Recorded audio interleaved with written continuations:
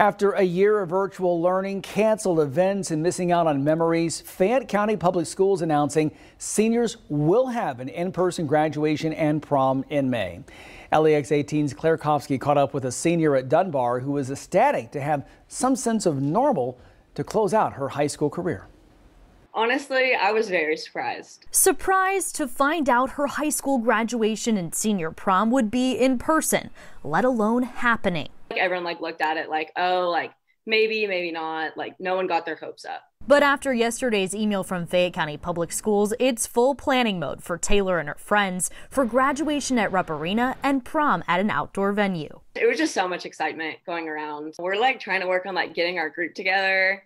Who's going to go with who, if we're going to do dinner. And the hard part is we don't even know, are we going to be allowed to go to restaurants as a group? What we'll be allowed to do? Because I know they've talked about we'll be wearing masks the whole time, but they've talked about we might not even be able to dance.